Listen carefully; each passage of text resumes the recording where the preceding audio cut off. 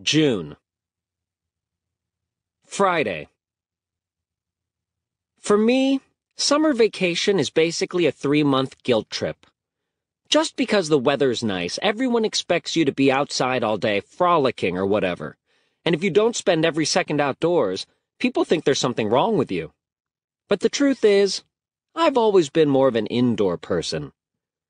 The way I like to spend my summer vacation is in front of the TV, playing video games with the curtains closed and the lights turned off. Unfortunately, Mom's idea of the perfect summer vacation is different from mine. Mom says it's not natural for a kid to stay indoors when it's sunny out. I tell her that I'm just trying to protect my skin so I don't look all wrinkly when I'm old like her. But she doesn't want to hear it. Mom keeps trying to get me to do something outside, like go to the pool. But I spent the first part of the summer at my friend Rowley's pool, and that didn't work out so good.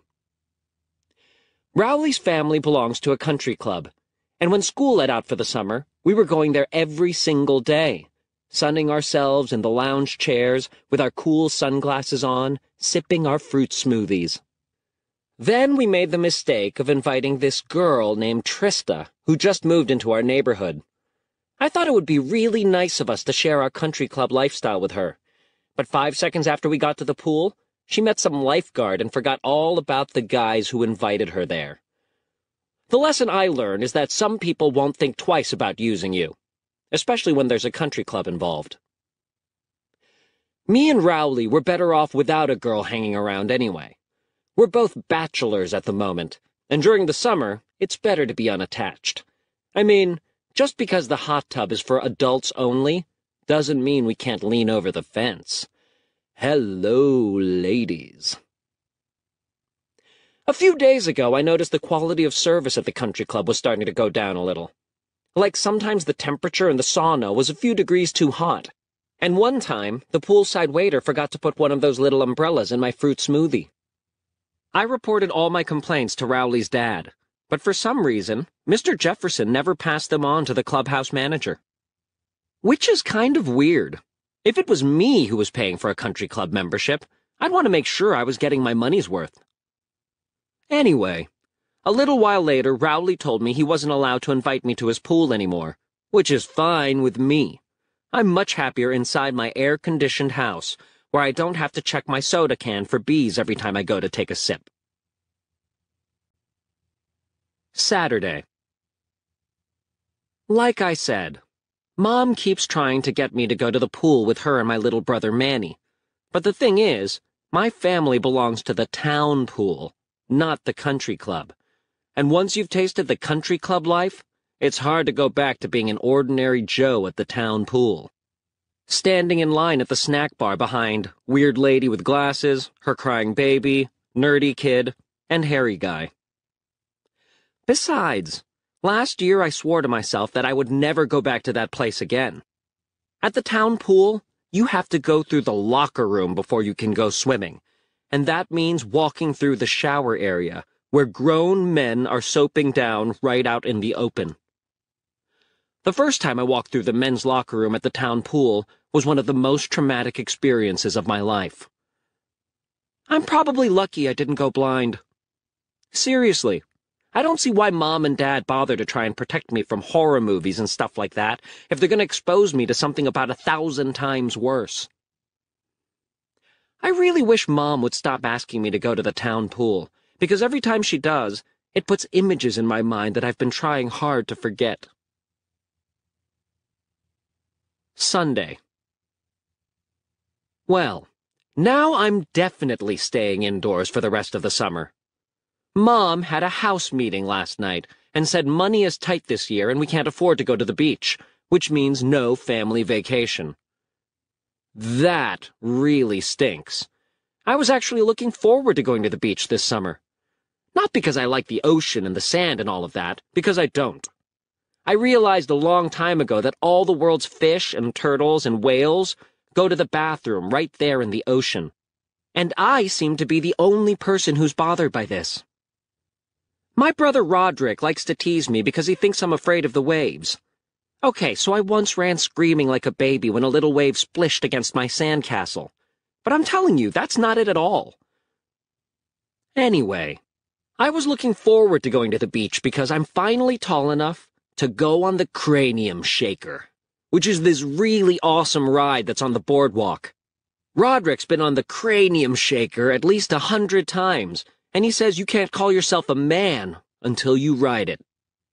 Mom said maybe if we save our pennies, we can go back to the beach next year. Then she said we'd still do a lot of fun stuff as a family, and one day we'll look back on this as the best summer ever. Well, now I only have 2 things to look forward to this summer. One is my birthday, and the other is when the last Little Cutie comic runs in the paper. I don't know if I ever mentioned this before, but Little Cutie is the worst comic ever. To give you an idea of what I'm talking about, here's what ran in the paper today. Little Cutie pointing out the window and saying, "Daddy, is rain just God sweating?" But here's the thing. Even though I hate Little Cutie, I can't stop myself from reading it. And Dad can't either. I guess we just like seeing how bad it is. Little Cutie has been around for at least 30 years, and it's written by this guy named Bob Post. I've heard Little Cutie is based on Bob's son when he was a little kid. And like, if his son said, "If I eat this green bean, will its mommy and daddy be sad?" Bob Post would think, "Ka-ching!"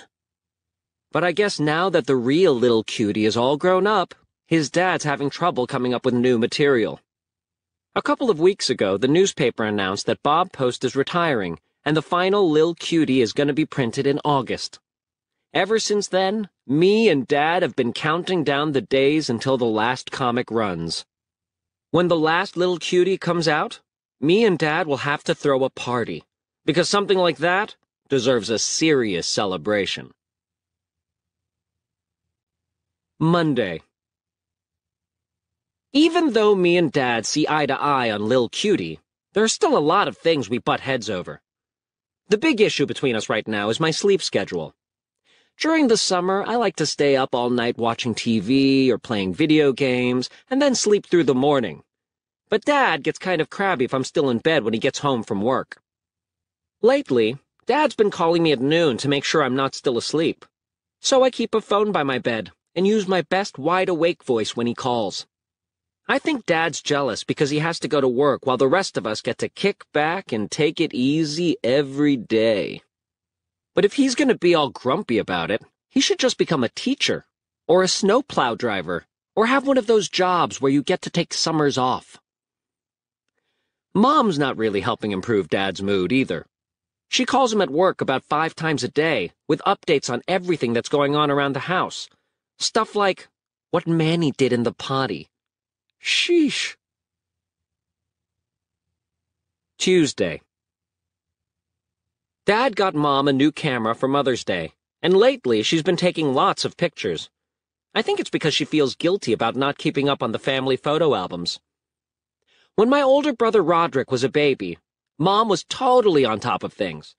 There's pictures of Roderick's first time trying peas, Roderick's second time trying peas, and Roderick's first steps, which led to Roderick's first time falling on his face. That's my favorite photo. Once I came along, I guess Mom got busy. So from that point on, there are a lot of gaps in our official family history. My pictures go like this: welcoming Gregory to the world, taking Gregory home from the hospital, Gregory's 6th birthday party, and Gregory's first day of middle school. Lots of gaps. I've learned that photo albums aren't an accurate record of what happened in your life anyway. Last year when we were at the beach, Mom bought a bunch of fancy seashells at a gift shop, and later on, I saw her bury them in the sand for Manny to discover. And then she took a picture and said, "Look at what you found, Manny." Well, I wish I didn't see that, because it made me reevaluate my whole childhood, and all the photos of those fancy seashells I used to find. Today, Mom said I was looking shaggy, so she told me she was taking me to get a haircut.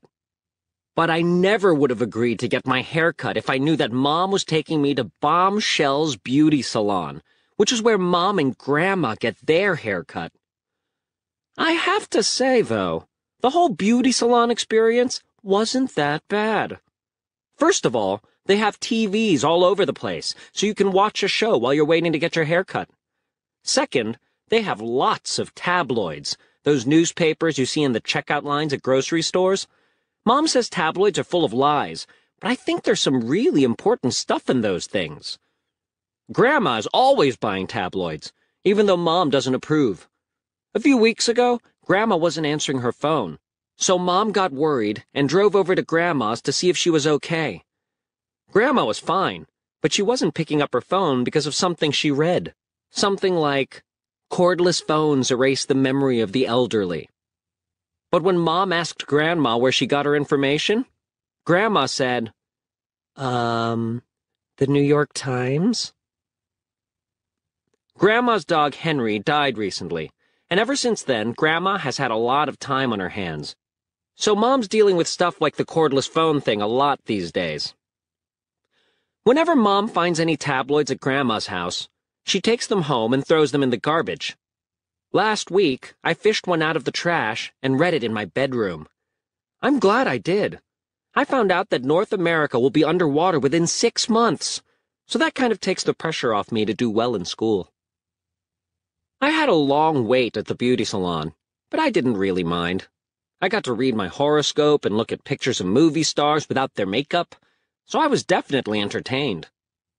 When I got my hair cut, I found out the best thing about the beauty salon, which is the gossip. The ladies who work there know the dirt on just about everyone in town.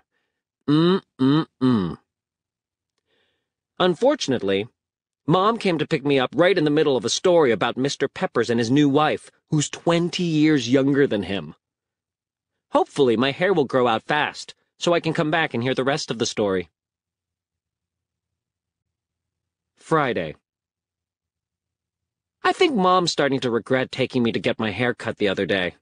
The ladies at Bombshells introduced me to soap operas, and now I'm totally hooked. Yesterday, I was in the middle of my show. "But Marisa," the man on the soap said, I love you." "Girlfriend," I said out loud, "you can do so much better than him." And Mom told me I had to turn off the TV and find something else to do. I could tell there was no use arguing with her, so I called Rowley and invited him over. When Rowley got to my house, we went straight to Roderick's room in the basement. Roderick is off playing with his band, Loaded Diaper, and whenever he's away, I like to go through his stuff and see if I can find anything interesting. The best thing I found in Roderick's junk drawer this time around was one of those little souvenir picture keychains you get at the beach that say Summer Memories. If you look into it, you see a picture of Roderick with some girl. Wow! I don't know how Roderick got that picture, because I've been with him on every single family vacation, and if I saw him with that girl, I definitely would have remembered her. I showed the picture to Rowley, but I had to hold the keychain because he was getting all grabby. We dug around some more, and then we found a horror movie at the bottom of Roderick's drawer. I couldn't believe our luck. Neither one of us had actually seen a horror movie before, so this was a really big find. It was called Hello, You're Dead. I asked Mom if Rowley could spend the night, and she said yes. I made sure I asked Mom when Dad was out of the room, because Dad doesn't like it when I have sleepovers on a work night. Last summer, Rowley spent the night at my house, and we slept in the basement. I made sure Rowley took the bed that was closest to the furnace room, because that room really freaks me out. I figured if anything came out of there in the middle of the night, it would grab Rowley first, and I'd have a 5-second head start to escape. At about 1 in the morning, we heard something in the furnace room that scared the living daylights out of us. It sounded like a little ghost girl or something, and it said, "I'm hiding. Can you find me?" Me and Rowley practically trampled each other to death trying to get up the basement stairs. We burst into Mom and Dad's room, and I told them our house was haunted and we had to move immediately. Dad didn't seem convinced, and he went down to the basement and walked right into the furnace room. Me and Rowley stayed about 10 feet back. I was pretty sure Dad wasn't going to get out of there alive. I heard some rustling and a few bumps, and I was ready to make a run for it. But a few seconds later, he came back out with one of Manny's toys, a doll named Hide-and-Seek Harry that said things like, "Peekaboo." Last night, me and Rowley waited for Mom and Dad to go to bed. And then we watched our movie. Technically, I was the only one who watched it, because Rowley had his eyes and ears covered the whole entire time. The movie was about this muddy hand that goes around the country killing people, and the last person who sees the hand is always the next victim. The special effects were really cheesy, and I wasn't even scared until the very end. That's when the twist came.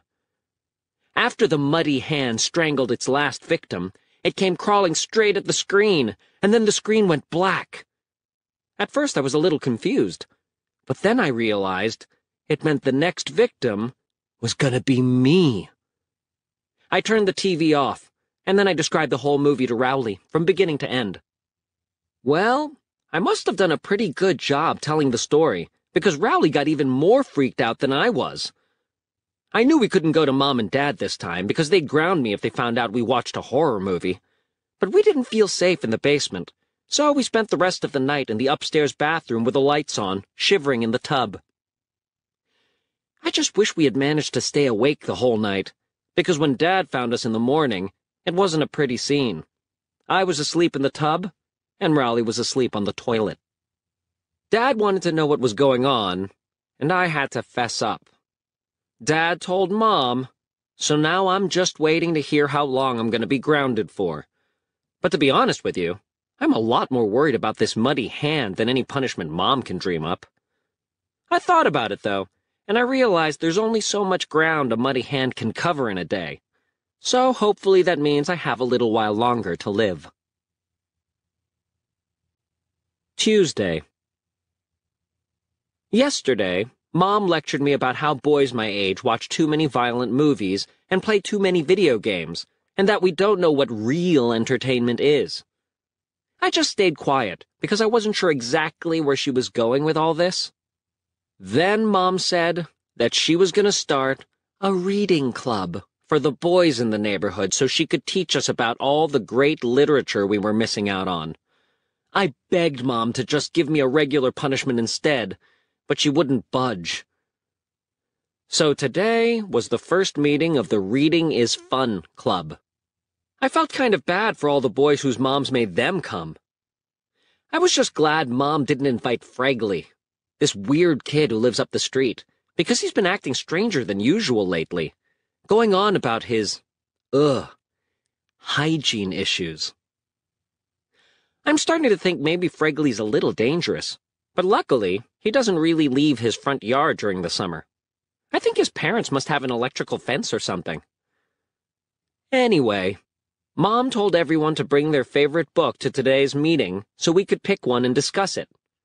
All the guys laid their books on the table, and everyone seemed pretty happy with the selection.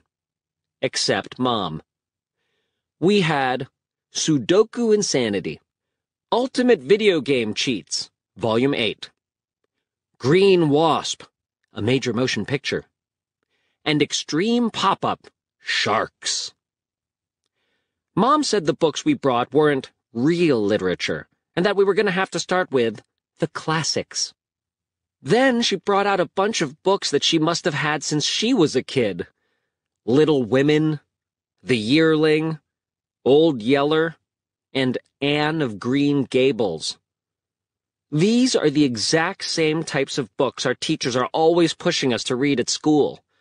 They have a program where if you read a classic in your free time, they reward you with a sticker of a hamburger or something like that. I don't know who they think they're fooling.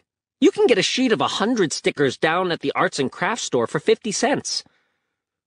I'm not really sure what makes a book a classic to begin with, but I think it has to be at least 50 years old, and some person or animal has to die at the end. Mom said if we didn't like the books she picked out, We could go on a field trip to the library and find something we all agreed on. But that won't work for me. See, when I was 8 years old, I borrowed a book from the library, and then I forgot all about it. I found the book a few years later behind my desk, and I figured I must have owed about $2,000 in late fees on that thing. So I buried the book in a box of old comics in my closet, and that's where it is to this day. I haven't been back to the library since then, but I know if I ever do show up, they'll be waiting for me. I'll bet I get arrested for failing to return How to Make Sock Puppets. In fact, I get nervous if I even see a librarian, anywhere in town. I asked Mom if we could get a second chance to pick out a book on our own, and she said we could. We're supposed to meet again tomorrow and bring our new selections with us. Wednesday. Well, the membership of the Reading is Fun Club took a big hit overnight. Most of the guys who came yesterday bailed out, and now there's only 2 of us. Me and Rowley. Rowley brought 2 books along with him. How to Find Garden Fairies and Me and My Mommy, Silly Playgroup Activities. The book I picked was the 9th volume in the Magic and Monsters Dark Realm series, Shadow Doom. I figured Mom would like it because it's pretty long, and there aren't any pictures. But Mom didn't like my book. She said she didn't approve of the illustration on the cover because she didn't like the way it portrayed women. I've read Shadow Doom, and from what I can remember, there aren't even any women in the story. In fact, I kind of wonder if the person who designed the cover even read the book.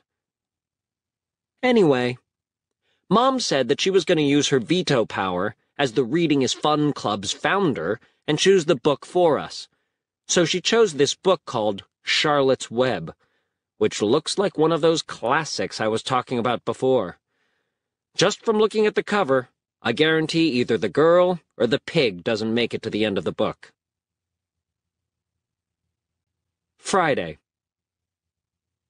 Well, the Reading is Fun Club is down to 1 member, and that's me. Yesterday, Rowley went golfing or something with his dad, so he kind of hung me out to dry. I didn't do my reading assignment, and I was really counting on him to cover for me at the meeting. It's not really my fault that I couldn't finish my reading assignment, though. Mom told me I had to read in my bedroom for 20 minutes yesterday, but the truth is, I just have trouble concentrating for long periods of time. After Mom caught me horsing around, she banned me from watching TV until I read the book. So last night, I had to wait until she went to bed before I could get my entertainment fix. I kept thinking about that movie with the muddy hand, though. I was afraid that if I was watching TV all by myself late at night, the muddy hand might crawl out from under the couch and grab my foot or something. The way I solved the problem was by making a trail of clothes and other stuff all the way from my bedroom down to the family room. That way, I was able to make it downstairs and back without ever touching the ground. This morning, Dad tripped over a dictionary I left at the top of the stairs, so now he's mad at me. But I'll take Dad being angry over the alternative any day of the week. My new fear is that the hand is going to crawl up on my bed and get me in my sleep. So lately I've been covering my whole body with a blanket and leaving a hole so I can breathe. But that strategy has its own risks. Roderick got into my room today, and I had to spend the morning trying to wash the taste of a dirty sock out of my mouth. Sunday. Today was my deadline for finishing the first 3 chapters of Charlotte's Web. When Mom found out I wasn't done yet, she said we were going to sit down at the kitchen table until I was finished. About a half hour later, there was a knock at the front door, and it was Rowley. I thought maybe he was coming back to the Reading is Fun Club, but when I saw that his dad was with him, I knew something was up. Mr. Jefferson had an official-looking piece of paper with the country club logo on it. He said it was a bill for all the fruit smoothies me and Rowley ordered at the clubhouse, and the grand total was $83. All those times me and Rowley ordered drinks at the clubhouse, we just wrote down Mr. Jefferson's account number on the tab. Nobody told us someone actually had to pay for all that. I still didn't really understand what Mr. Jefferson was doing at my house. I think he's an architect or something, so if he needs $83, he can just design an extra building. He talked to Mom, though, and they both agreed that me and Rowley needed to pay off the tab. I told Mom me and Rowley are just kids, and it's not like we have salaries or careers or whatever. But Mom said we were just going to have to be creative. Then she said we would have to suspend the Reading is Fun Club's meetings until we paid what we owed. To be honest with you, I'm kind of relieved, because at this point, anything that doesn't involve reading sounds pretty good to me. Tuesday. Me and Rowley racked our brains all day yesterday trying to figure out how to pay off that $83. Rowley said maybe I should just go to the ATM and withdraw some money to pay off his dad. The reason Rowley said that is because he thinks I'm rich. A couple of years ago during the holidays, Rowley came over and we had just run out of toilet paper at my house. My family was using these holiday cocktail napkins as a substitute until Dad got to the store again. They said, "Merry Christmas." Rowley thought the holiday napkins were some kind of really fancy toilet paper, and he asked me if my family was rich. I wasn't going to pass up the opportunity to impress him, so I said, "Yep, we sure are." Anyway, I am not rich, and that's the problem. I tried to figure out a way a kid my age could get his hands on some cash, and then it hit me. We could start a lawn care service. I'm not talking about some average, run-of-the-mill lawn care service either. I'm talking about a company that takes lawn care to the next level.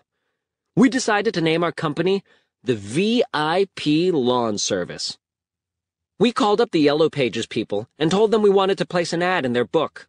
And not just one of those tiny little text ads, but a really big one with full color that takes up 2 whole pages. But get this, the Yellow Pages people told us it was going to cost us a few $1,000s to put our ad in their book. I told them that didn't make a lot of sense to me, because how's someone supposed to pay for an ad if they haven't earned any money yet? Me and Rowley realized we were going to have to do this a different way, and make our own ads. I figured we could just make flyers and put them in every mailbox in our neighborhood.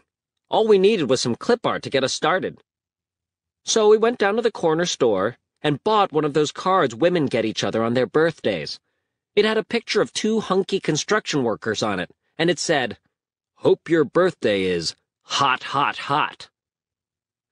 Then we scanned it into Rowley's computer and pasted pictures of our heads onto the bodies from the card. After that, we got some clip art of lawn tools and put it all together. Then we printed it out, and I have to say, it looked great. VIP Lawn Service. Pamper yourself and your lawn with our award-winning world-class service. Call 555-2941. I did some math, and I figured it would cost us at least a couple $100 in color ink cartridges and paper to make enough flyers for the whole neighborhood. So we asked Rowley's dad if he'd go out to the store and get us all the stuff we needed. Mr. Jefferson didn't go for it. In fact, he told us we couldn't use his computer or print out any more copies of our flyer. I was a little surprised by that, because if Mr. Jefferson wanted us to pay him back, he sure wasn't making it easy. But all we could really do was take our one flyer and get out of his office. Then, me and Rowley went around from house to house showing everyone our flyer and telling them about the VIP lawn service. After we hit a few houses, we realized it would be a lot easier to just ask the next person we spoke with to pass the flyer along so me and Rowley wouldn't have to do all that walking. Now the only thing we have to do is sit back and wait for the phone calls to start rolling in. Thursday. Me and Rowley waited around all day yesterday, but we didn't get any calls. I was starting to wonder if we should try to find a card with more muscular guys for our next flyer. Then, at about 11 o'clock this morning, we got a call from Mrs. Canfield, who lives on Grandma Street. She said her lawn needed mowing, but she wanted to check our references before she hired us. I used to do lawn work for Grandma, so I called her up and asked if she could call Mrs. Canfield and tell her what a good worker I am. Well, I must have caught Grandma on a bad day, because she really lit into me. She said I left piles of leaves on her lawn last fall, and now there were patches of dead grass all over her yard. Then she asked me when I was going to come over and finish the job. That was not really the kind of response I was looking for. I told Grandma we were only taking paying jobs at the moment, but maybe we could get back to her later on in the summer. Then I called Mrs. Canfield and did my best imitation of Grandma. I guess I'm lucky my voice hasn't changed yet. I told her, "The VIP lawn service does exceptional work and catered to my every lawn need." Believe it or not, Mrs. Canfield bought it. She thanked Grandma for the reference and hung up. Then she called back a few minutes later, and I answered in my regular voice. Mrs. Canfield said she'd hire us and that we should come by her house later today to get started. But it's kind of far from my house to Mrs. Canfield's, so I asked her if she could come get us. She didn't seem real happy that we didn't have our own transportation, but she said she'd be willing to pick us up if we could be ready at noon.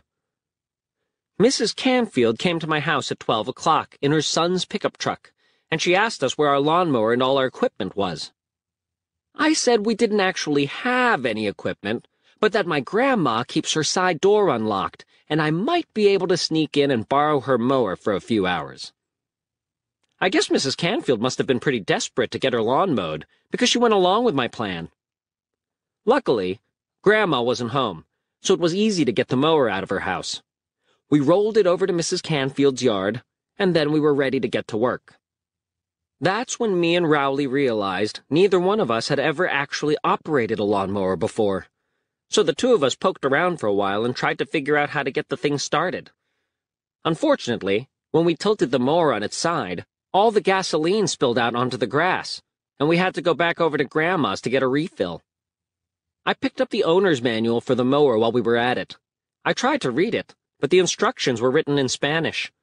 I got the feeling from the bits and pieces I could understand that operating a lawnmower was a lot more dangerous than I originally thought. Around the Spanish instructions, there was a picture of a skull and crossbones, a guy with his leg cut off, and even a guy getting electrocuted. I told Rowley he could have the first crack at the lawn mowing, and that I would go sit in the shade and start working on our business plan. Rowley didn't like that idea at all. He said this was a partnership, and that everything had to be 50-50. I was pretty surprised by this, because I'm the one who came up with the idea for the lawn service in the first place, so I was more like the owner than a partner. I told Rowley we needed someone to do the grunt work, and someone to handle the money, so it didn't get all sweaty. Believe it or not, that was enough to make Rowley walk right off the job. I just want to say for the record that if Rowley ever needs me for a job reference in the future, I'm going to have to give him a lousy review. The truth is, I don't really need Rowley anyway. If this lawn service business grows the way I think it will, I'm going to have about 100 Rowleys working for me.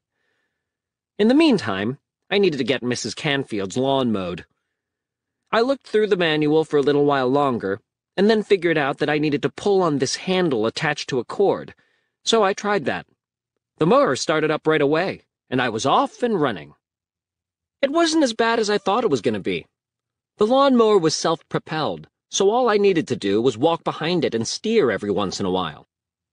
Then, I started to notice that there were piles of dog poop everywhere, and steering around them was not an easy thing to do with a self-propelled mower.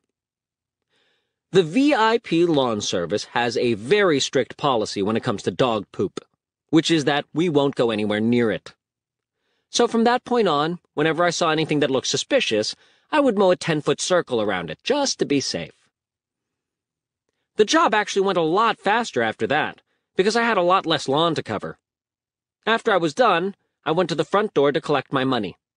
The final bill was $30, which was $20 for the lawn, plus $10 for the time me and Rowley spent designing that flyer. But Mrs. Canfield wouldn't pay. She said our service was lousy, and that we hardly mowed any of her lawn.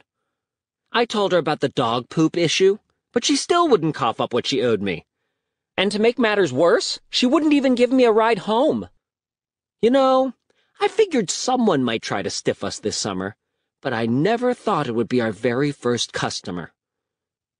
I had to walk home, and by the time I got to my house, I was really mad. I told Dad the whole story about my lawn mowing experience and how Mrs. Canfield wouldn't pay me. Dad drove right over to Mrs. Canfield's house, and I went with him. I thought he was going to chew her out for taking advantage of his son, and I wanted to be there to see it firsthand. But Dad just got Grandma's mower and cut the rest of Mrs. Canfield's grass. When he was done, he didn't even ask her for any money. The trip wasn't a total waste of time, though. When Dad wrapped things up, I planted a sign in Mrs. Canfield's front yard. It said, "Another great job by VIP Lawn Service, 555-2941. I figured if I wasn't going to get paid, I might as well get some free advertising for all my trouble. Saturday. The VIP lawn service has not really panned out the way I thought it would. I haven't had any work since that first job, and I'm starting to think maybe Mrs. Canfield has been bad-mouthing me to her neighbors. I thought about just giving up and closing our business, but then I realized that with a few tweaks to the flyer, we could start things back up again in the winter. VIP snow removal. You've tried the rest, now go with the best. The problem is, I need money now. I called up Rowley to start brainstorming new ideas, but his mom said he was at the movies with his dad. I was a little annoyed because he never bothered to ask me if he could take the day off. Mom's not letting me do anything fun until this fruit smoothie bill is paid off, so that meant it was up to me to figure out how to earn the cash. I'll tell you who has a lot of money, and that's Manny. I mean, that kid is rich. A few weeks ago, Mom and Dad told Manny they'd give him a quarter for every time he uses the potty without being asked, so now he carries around a gallon of water with him at all times. Manny keeps all his money in a big jar on his dresser. He's gotta have at least $150 in that thing. I've thought about asking Manny to lend me the money, but I just can't bring myself to do that. I'm pretty sure Manny charges interest on his loans anyway. I'm trying to figure out a way to earn money without doing any actual work. But when I told Mom what I was thinking, she said I'm just lazy. Okay, so maybe I am lazy, but it's not really my fault. I've been lazy ever since I was a little kid, and if someone had caught it early on, maybe I wouldn't be the way I am now. I remember in preschool when playtime was over, the teacher would tell everyone to put away their toys, and we would all sing the clean-up song while we did it. Well, I sang the song with everyone else, but I didn't do any of the actual cleaning. So if you want to find somebody to blame for the way I am, I guess you'd have to start with a public education system. Sunday. Mom came into my room this morning and woke me up for church. I was glad to go, because I knew I was going to have to turn to a higher power to get this fruit smoothie bill paid off. Whenever Grandma needs anything, she just prays, and she gets it right away. I think she has a direct pipeline to God or something. She prays, "Dear Lord, please let me find my Dollar Savers coupon book." And she does. For some reason, I don't have that same kind of pull. But that doesn't mean I'm going to quit trying. Last night before bed, I gave it my best shot.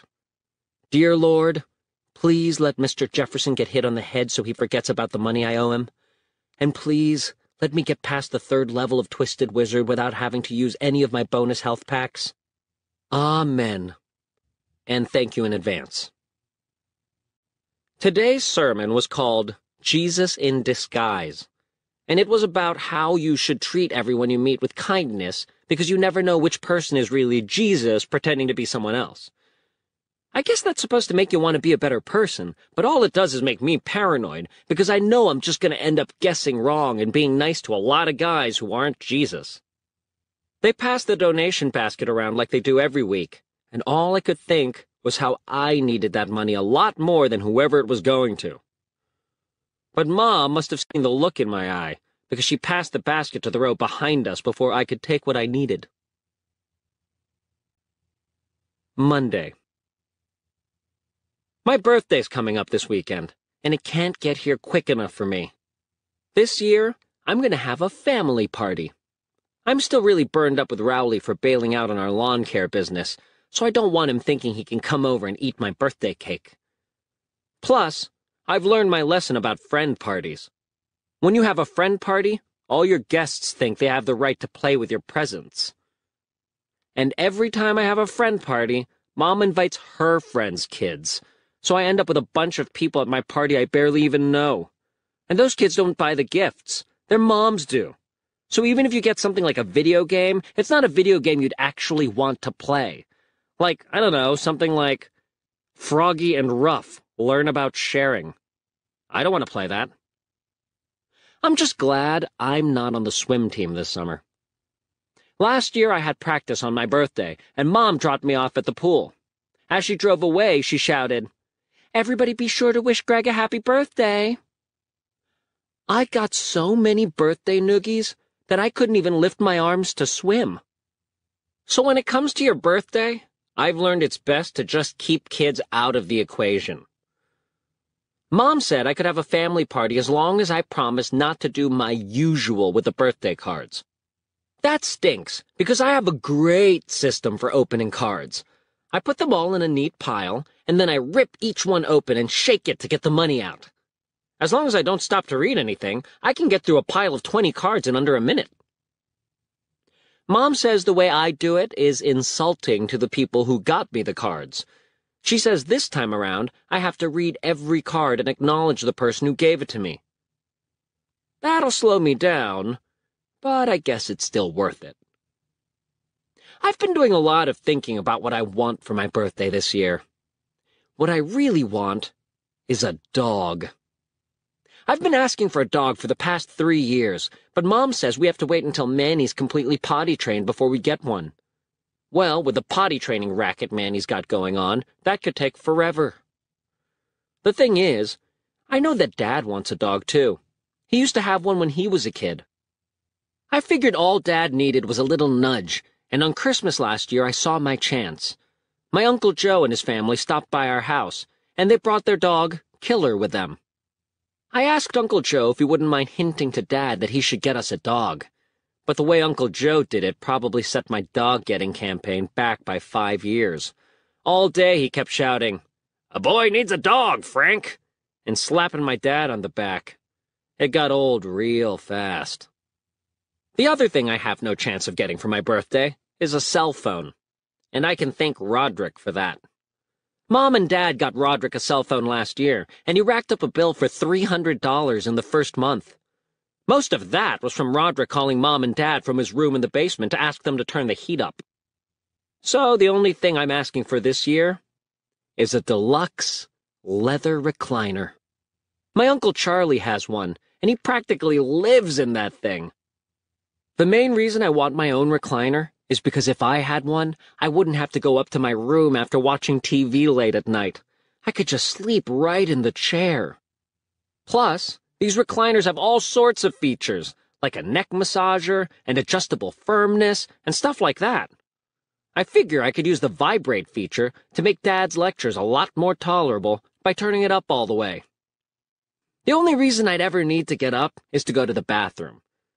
But maybe I should just wait until next year to ask for a recliner, because I bet they'll have that taken care of in the new model, with a toilet built into the seat. Ah. Thursday. I asked Mom to take me back to Bombshell's beauty salon again today, even though I didn't really need a haircut. I just felt like catching up on the town gossip. When I came in, all the ladies said, "Hi, Greg." Annette, my hairstylist, said she heard from a lady who knows Mrs. Jefferson that me and Rowley had a falling out. Apparently, Rowley's heartbroken because I didn't invite him to my birthday party. Well, if Rowley's upset, you wouldn't know it from looking at him. Every time I see Rowley, he's palling around with his dad. So the way it looks to me, he's already got himself a new best friend. I just want to say I think it stinks that Rowley gets to go to the country club even though he still owes money on that fruit smoothie bill. Unfortunately, Rowley's chummy relationship with his dad is starting to affect my life, Mom says the way Rowley and his dad hang out together is neat, and that me and Dad should go fishing or play catch in the front yard or something. But the thing is, me and Dad just aren't cut out for that kind of father-son stuff. The last time Mom tried to get me and Dad to do something like that together, it ended with me having to pull him out of Rappahannock Creek. Mom won't let it go, though. She says she wants to see more affection between Dad and us boys, and that's created some really awkward moments. Like the time she actually made Dad give me and Roderick a hug, for crying out loud. Friday. Today I was watching TV, minding my own business, when I heard a knock at the front door. Mom said there was a friend there to see me, so I thought it must be Rowley coming to apologize. But it wasn't Rowley. It was Fregley. After I recovered from my initial shock, I slammed the door shut. I started to panic because I didn't know what Fregley was doing at my front door. After a few minutes went by, I looked out the side window, and Fregley was still standing there. I knew I had to take drastic measures, so I went to the kitchen to call the cops, but Mom stopped me before I could finish dialing 911. Mom said she invited Fregley over.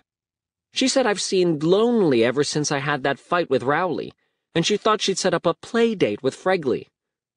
See, this is why I should never tell Mom about my personal business. This Fregley thing was a total disaster. I've heard that a vampire can't come inside your house unless you invite him in, and I'll bet it's the same kind of deal with Fregley. So now I've got two things to worry about: the muddy hand and Fregley. And if I had to choose the one to get me first, I'd take the muddy hand in a heartbeat. As Mom and I watched out the window, as Fregley hid woo-wooing behind a tree, Mom asked me, "Why don't you go outside and play with Fregley?" I said, "Because I think Fregley might be naked." Saturday. Today was my birthday, and I guess things went more or less like I expected. The relatives started showing up around 1 o'clock. I asked Mom to invite as many people as possible so I could maximize my gift potential, and I got a pretty good turnout. I like to cut to the chase on my birthday and get right to the gifts, so I told everyone to gather in the living room. I took my time with the cards, just like Mom asked. It was a little painful, but I got a good haul, so it was worth it. Unfortunately, as soon as I collected my checks, Mom confiscated the money to pay off Mr. Jefferson. Then, I moved on to the wrapped presents. But there weren't a whole lot of those. The first gift from Mom and Dad was small and heavy, which I thought was a good sign. But I was still pretty shocked when I opened it. The box read, "Cellular phone. Perfect for kids and the elderly."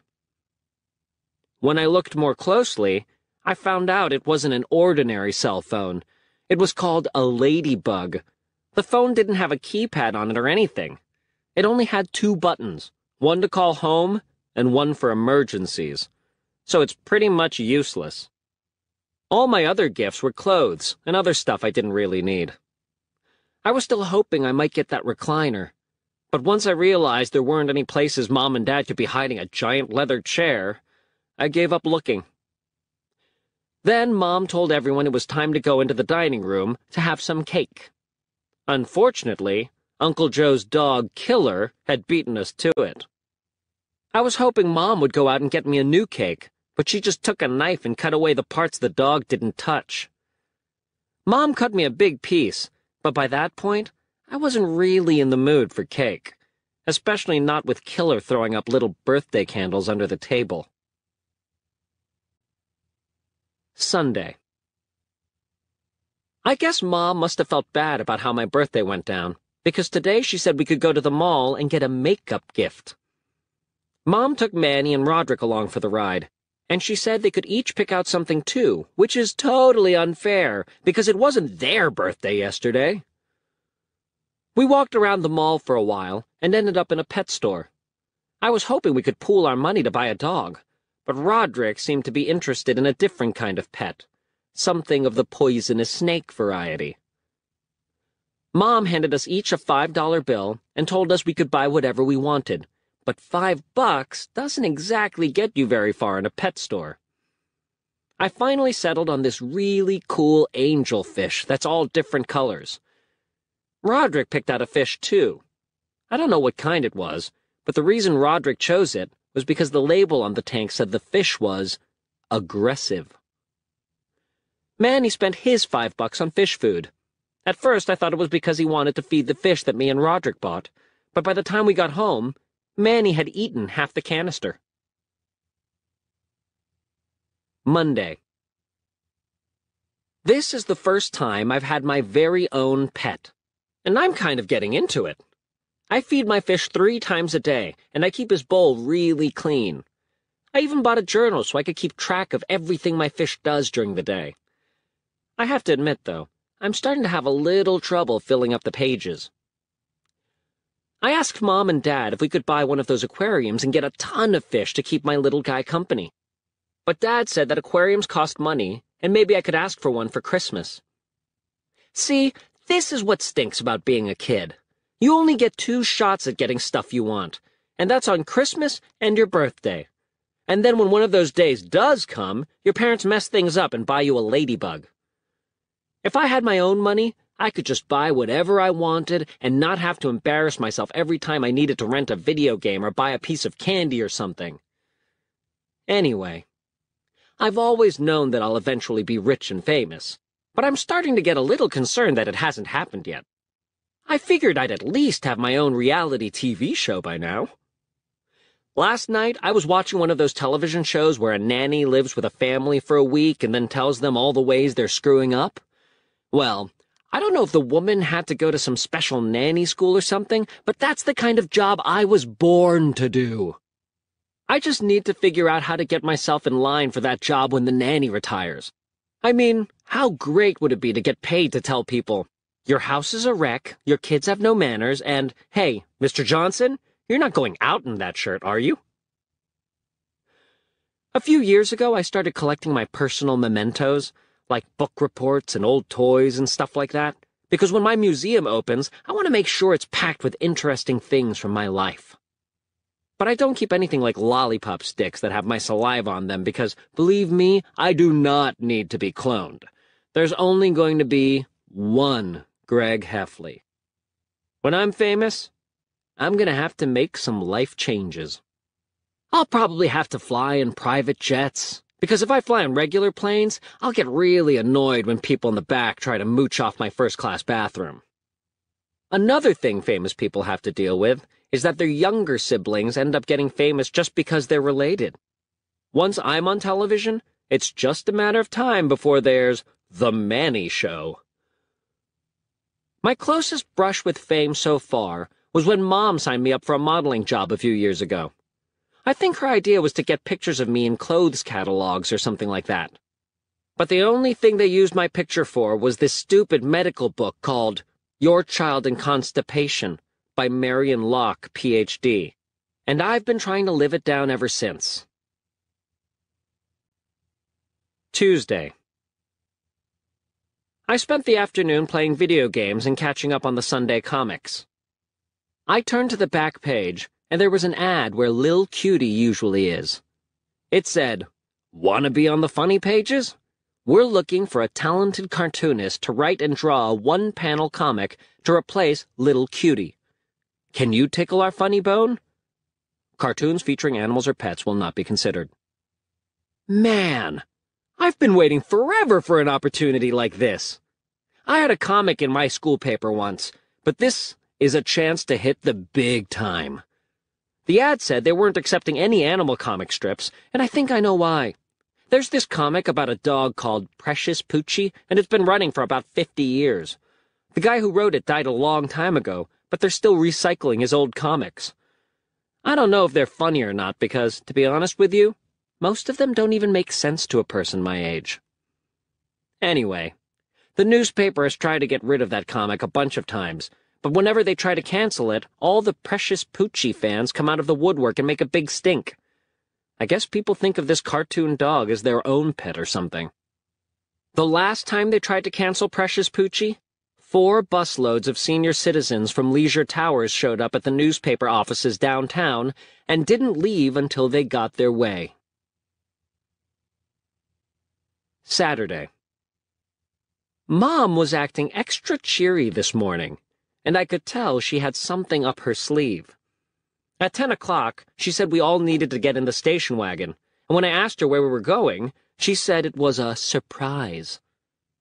I noticed Mom had packed sunscreen and bathing suits and stuff in the back of the station wagon, so I thought we must be headed for the beach. But when I asked her if I was right, Mom said the place we were going was better than the beach. Wherever we were going, it was taking a long time to get there, and it wasn't that fun being stuck in the back seat with Roderick and Manny. Manny was sitting in between me and Roderick on the hump. At one point, Roderick decided to tell Manny the hump was the worst seat in the car because it was the smallest and least comfortable. Well, that totally set Manny off.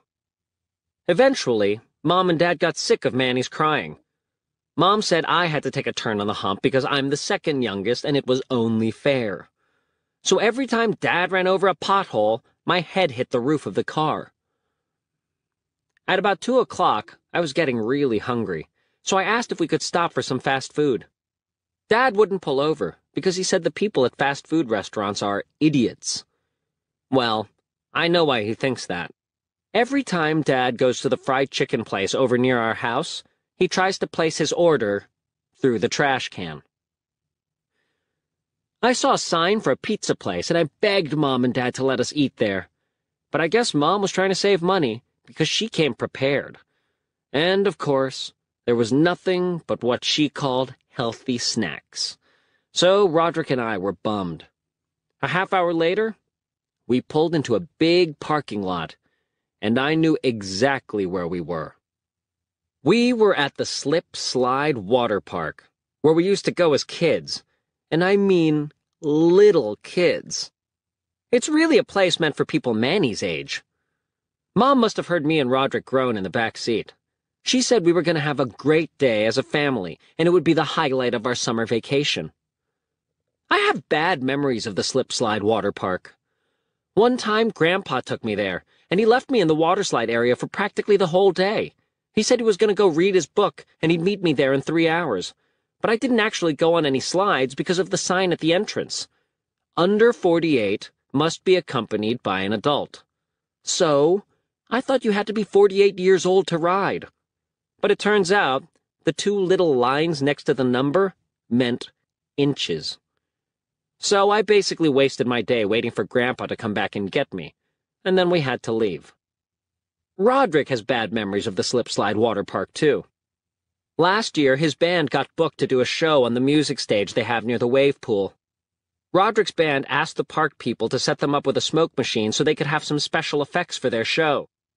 But somebody screwed up, and they set Roderick's band up with a bubble machine instead. I found out the reason Mom took us to the water park today. It was half price for families. Unfortunately, it looked like just about every family in the state was there, too. When we got through the gates, Mom rented a stroller for Manny. I convinced her to spend a little more money and rent a double stroller, because I knew it was going to be a long day and I wanted to conserve my energy. When it comes to walking or riding, I'm not proud. Mom parked the stroller near the wave pool, which was so crowded you could barely even see the water.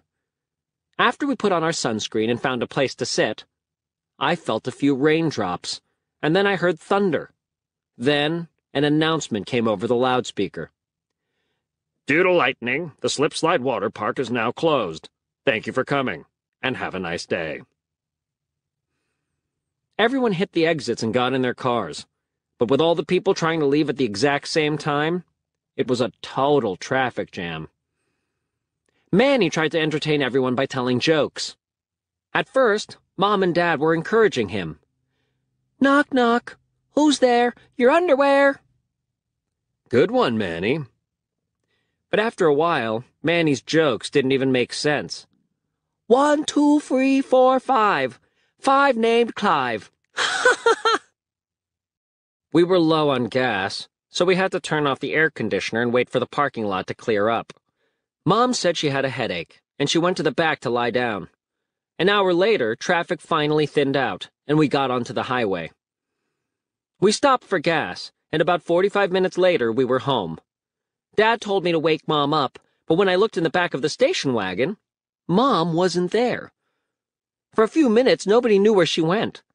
Then we realized the only place she could be was at the gas station.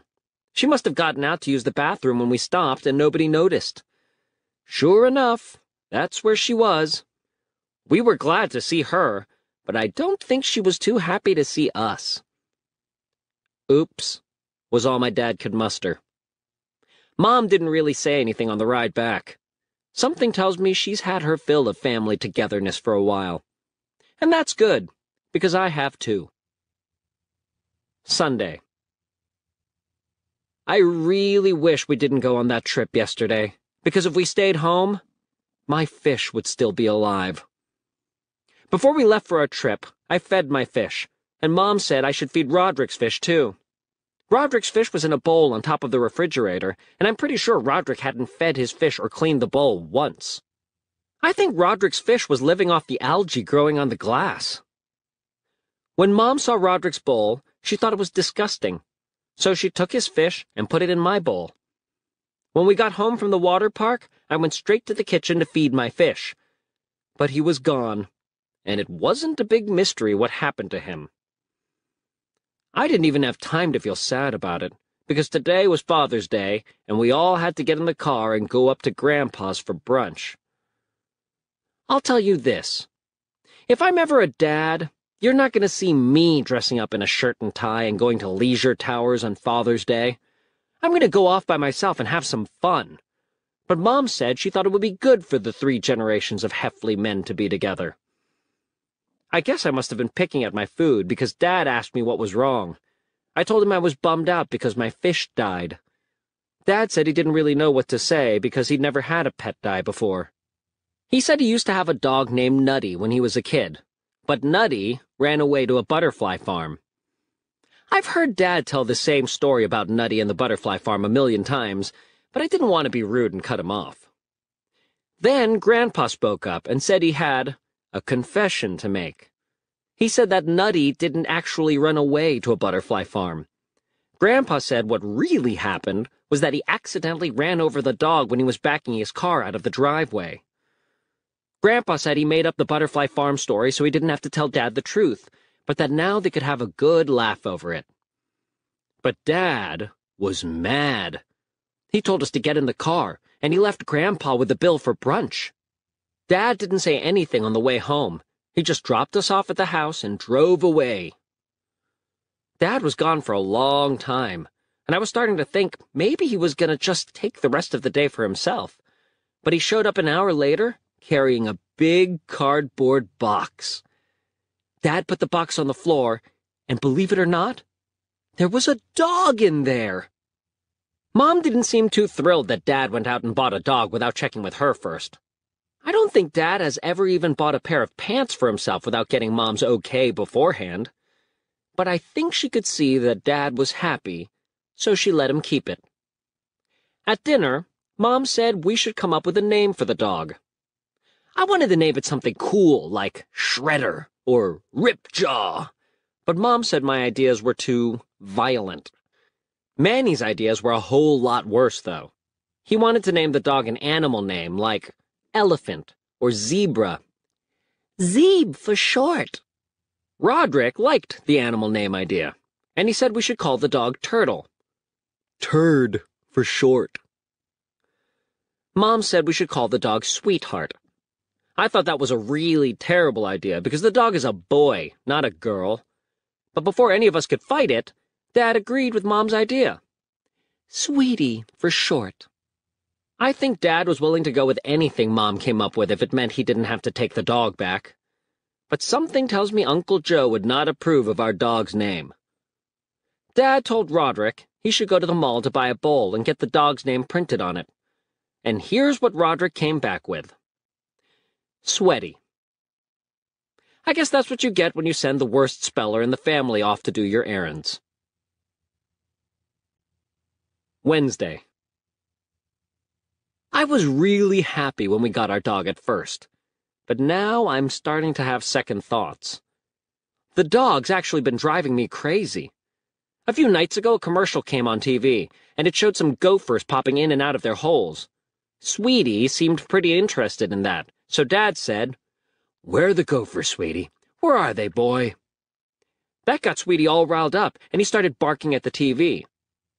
Now, Sweetie barks at the TV constantly, and the only thing that gets him to stop is when the commercial with the gophers comes back on. But what really bugs me about the dog is that he likes to sleep in my bed, and I'm afraid he'll bite my hand off if I try to move him. And he doesn't just sleep in my bed, he sleeps right smack in the middle. Dad comes in my room at 7 o'clock every morning to take Sweetie out, but I guess me and the dog have something in common, because he doesn't like getting out of bed in the morning either.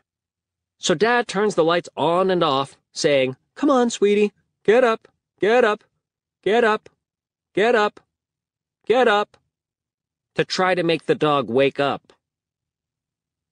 Yesterday, Dad couldn't get Sweetie to go outside, so he tried something new. He went to the front of the house and rang the doorbell, which made the dog shoot out of bed like a rocket. The only problem was, he used my face as a launching pad. It must have been raining outside this morning, because when Sweetie came back in, he was shivering and soaking wet. Then he tried to get under the covers with me to get warm. Luckily, the muddy hand has given me a lot of practice with this sort of thing, so I was able to keep him out. Thursday. This morning, Dad wasn't able to get the dog out of my bed no matter what he tried. So he went to work, and about an hour later, Sweetie woke me up to take him outside. I wrapped myself in my blanket and then let the dog out the front door and waited for him to do his business.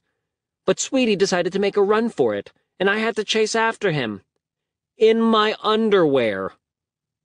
You know, I was actually having a pretty decent summer until Sweetie came along. He's ruining the two things that are most important to me: television and sleep. And you know how Dad is always getting on my case about lying around all day? Well, Sweetie is twice as bad as me. But Dad's crazy about that dog. I don't think the feeling is mutual, though. Dad is always trying to get the dog to give him a kiss on the nose, but Sweetie won't do it. I can kind of understand why the dog doesn't like Dad. He kind of represents everything bad in a dog's life, like the vet and being walked in the rain. The only person Sweetie really likes is Mom, even though she barely pays him any attention. And I can tell Sweetie's obsession with her is starting to drive Dad a little nuts. I think Sweetie is just more of a ladies' man, so I guess that's something else we have in common. July. Saturday. Last night I was working on a new comic to replace Lil Cutie. I figured there would be a lot of competition for the open slot, so I wanted to come up with something that really stood out. I made up this comic called Hey People! That's sort of like a half-cartoon, half-advice column. I figure I can use it to make the world a better place. Or at least a better place for me. Hey people! When ordering from a fast food restaurant, try to decide what you want before you get to the front of the line. Hey, people! When in public, kindly refrain from discussing details of your recent surgery.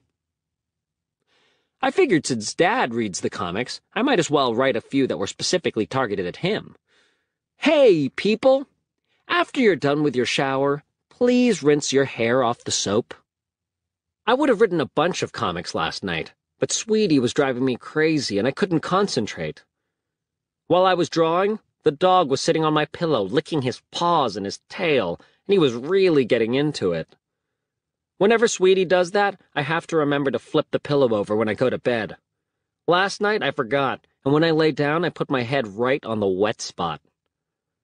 Speaking of licking, Sweetie finally kissed Dad last night. It's probably because Dad had potato chips on his breath, and I think dogs have an automatic response to that sort of thing. I didn't have the heart to tell Dad that Sweetie had just spent the past half hour on my pillow licking his rear end. Anyway, I'm hoping I can write a few more comics tonight, because I'm not going to be able to get any work done tomorrow. Tomorrow's the 4th of July, and Mom is making the whole family go to the town pool. I tried to get out of it, mostly because I want to make it through the summer without having to walk past the shower guys.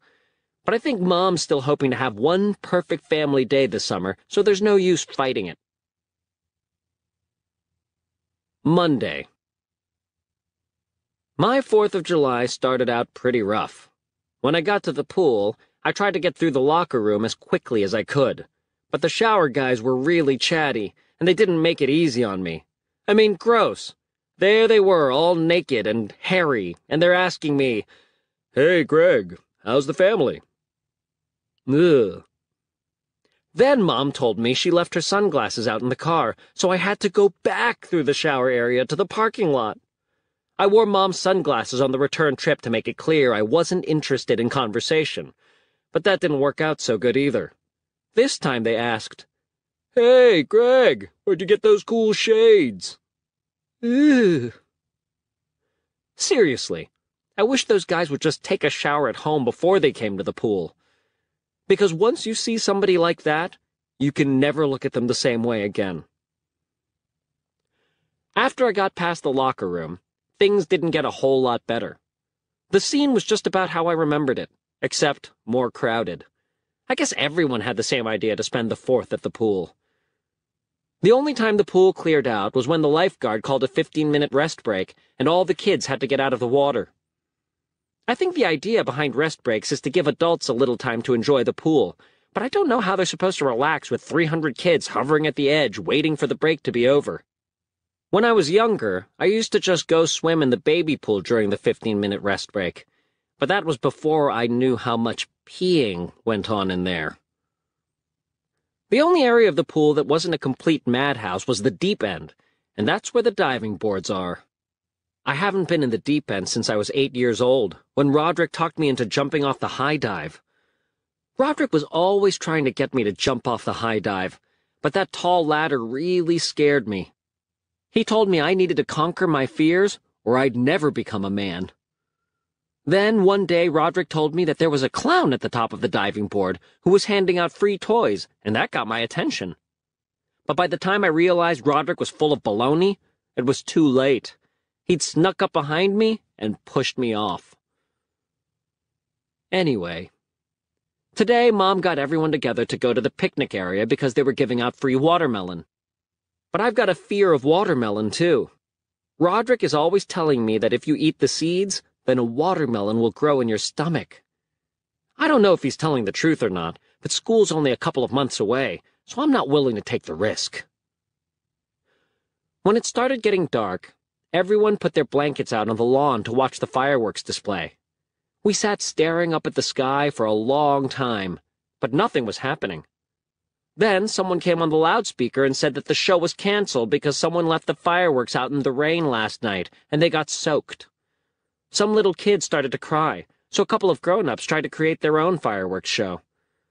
Luckily, the fireworks display at the country club down the road started right about then.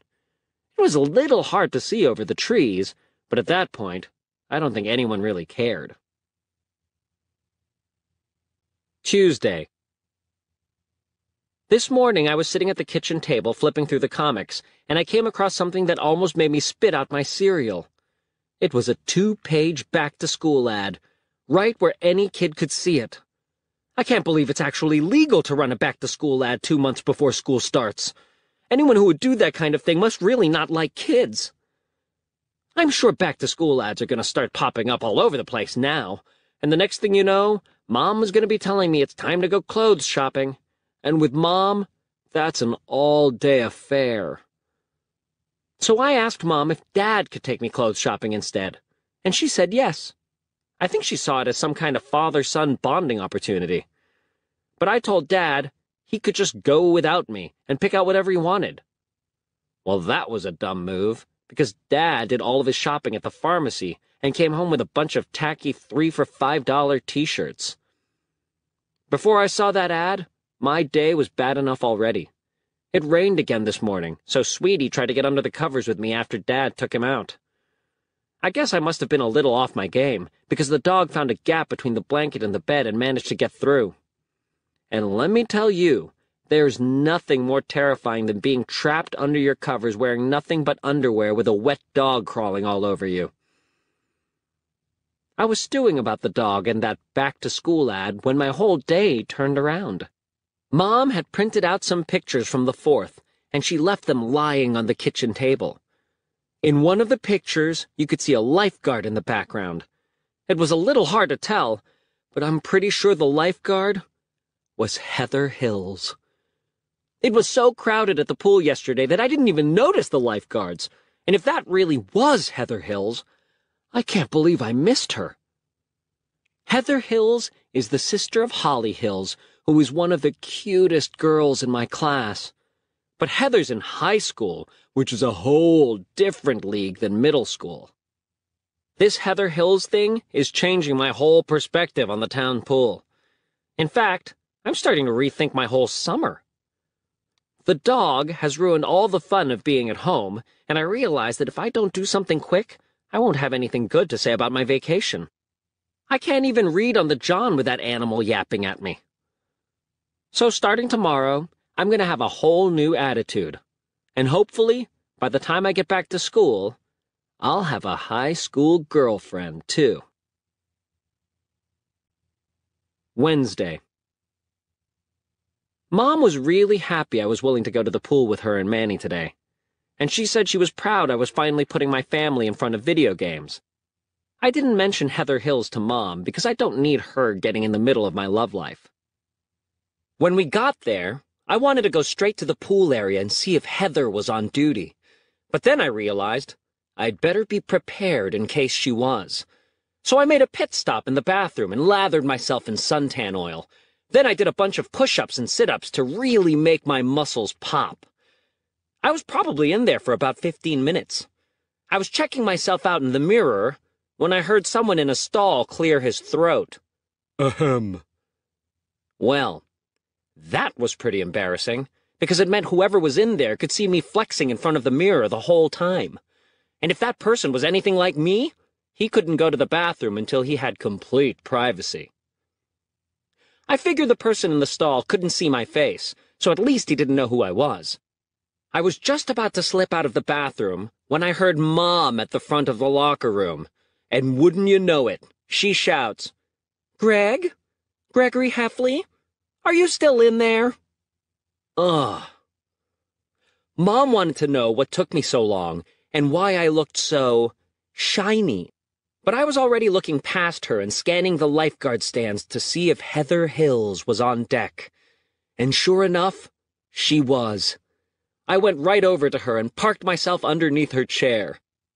Every once in a while, I'd say something witty, like, "Does Mrs. Arciaga really think it's a good idea to wear a bikini when she's 8 months pregnant?" And I think I was definitely impressing her. I'd get Heather a new cup of water whenever it looked like she needed a refill, and every time some kid would do something wrong, I'd speak up so Heather didn't have to. Like when I'd see 2 kids running or horsing around the pool, I would scream, "Walk!" so Heather wouldn't have to. Whenever Heather's shift ended, I'd follow her to her next station. Every 4th time, I'd end up in front of where Mom was sitting. And let me tell you, it's not easy to be smooth when your mother is sitting 5 feet away, saying things like, "Do you want me to get you something from the snack bar, Honey Bunches?" Oh, Mom. I just hope Heather knows that I would do anything for her. If she wants someone to put suntan lotion on her back or towel her off after she takes a dip in the pool, I'm the man for the job. I basically hung out with Heather until it was time to go. On my way home, I was thinking that if the rest of my vacation goes like today, this will be the best summer ever, just like Mom predicted. In fact, the only thing that can ruin things now is that stupid muddy hand. I'm sure it'll show up at the exact wrong moment and spoil everything. Wednesday. I've been hanging out with Heather every single day for the past week. I realized my friends at school will never believe it when I tell them about me and Heather, so I asked Mom to take a picture of me standing next to the lifeguard chair. Mom didn't have her camera, so she had to use her cell phone. But she couldn't figure out how to take a picture with it, and I ended up standing there for a long time looking like a fool, leaning against the lifeguard chair, gritting my teeth, and telling my mom to press the little green button. I finally got Mom to press the right button to take a picture, but when she did, the camera was pointed the wrong way and she took a picture of herself. See, this is why I always say that technology is wasted on grown-ups. I got Mom to point the camera at me, but right at that moment, her phone rang, and she answered it. "Hello, Barbara? Is that really you?" Oh, Mom. Mom talked for about 5 minutes, and by the time she was done, Heather was on to her next shift. But that didn't stop Mom from taking the picture anyway, just as one of the gross, hairy shower guys took up the lifeguard chair. Great. Friday. Relying on Mom for my ride to the pool is starting to become a problem. Mom doesn't want to go to the pool every day, and when she does go, she only stays a few hours. I like to be at the pool from the time it opens until the time it closes, so I can maximize my time with Heather. I wasn't about to ask Roderick to drive me to the pool in his van, because he always makes me sit in the back and there are no seats. I realized I need my own transportation, and luckily, I found a solution yesterday. One of our neighbors left a bike out by the curb with a sign that said, "Free," and I took it before anyone else could. I rode the bike home and parked it in the garage. When Dad saw it, he said it was a girl bike, and I should get rid of it. But I'll tell you at least 2 reasons a girl bike is better than a boy bike. Number 1, girl bikes have big, cushiony seats, and that's really important when you're riding in your bathing suit. And number 2, girl bikes have those baskets on the handlebars, which are good for carrying your video games and suntan lotion. Plus, my bike came with a bell, and that really comes in handy when you need to get someone off the sidewalk in front of you. Move along, people. Monday.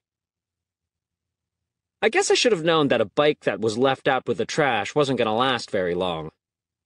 I was riding home from the pool yesterday, and the bike started getting all wobbly. Then the front wheel popped right off. So today, I had to ask Mom for a ride to the pool. When we got there, Mom said I had to take Manny with me through the locker room. She said he's getting too old to go through the women's locker room with her, so I guess they must have the same shower situation in there as they do in the men's locker room. It should have taken about 5 seconds to get Manny from one end of the locker room to the other, but it took about 10 minutes instead. Manny goes everywhere with Mom, so he had never actually been in a men's bathroom before. He was really curious and wanted to check everything out. At one point, I had to stop him from washing his hands in the urinal because I guess he thought it was a sink. I didn't want Manny to have to walk through the shower area and see the things I've seen. So I got a towel out of my bag and was going to put it over Manny's eyes when we walked past the shower guys. But in the 2 seconds it took me to get my towel, Manny was gone, and you'll never believe where he went. Right into the shower to join them. I knew I had to rescue Manny, so I closed my eyes as tight as I could and went in to save him. I was really nervous about touching one of the shower guys, and for a second there, I thought I did, and it made me shriek out loud. I had to open my eyes to find Manny, and then I grabbed him and got out as fast as I could. When we got to the other side, Manny seemed fine, but I don't think I'll ever totally recover from that experience. I kind of staggered over to my spot underneath Heather's lifeguard chair. Then, I started taking deep breaths to calm myself down. 5 minutes later, some kid who must have eaten too much ice cream threw up behind Heather's chair. Heather looked behind her, and then she looked down like she was waiting for me to do something. I guess the noble thing to do was to clean up the mess for Heather, but this was really beyond the call of duty. Anyway, I've been doing a lot of thinking lately, and I've realized that I need to let this summer romance cool off a little. Plus, Heather's going off to college next year, and those long-distance relationships never really seem to work out. August. Tuesday. We ran into the Jeffersons at the supermarket today. Me and Rowley haven't spoken to each other in over a month, so it was kind of awkward. Mrs. Jefferson said they were buying groceries for their trip to the beach next week. That kind of irritated me because that's where my family was supposed to go this summer. But then Mrs. Jefferson said something that really threw me for a loop.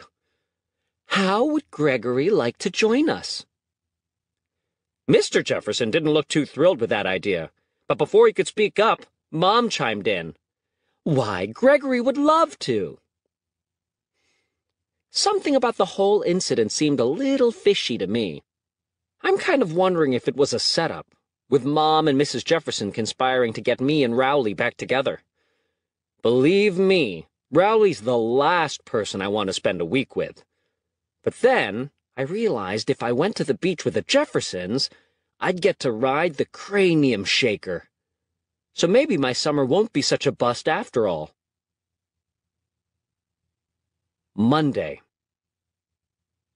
I knew I made a mistake coming on this beach trip when I saw where we were staying. Quiet Cove.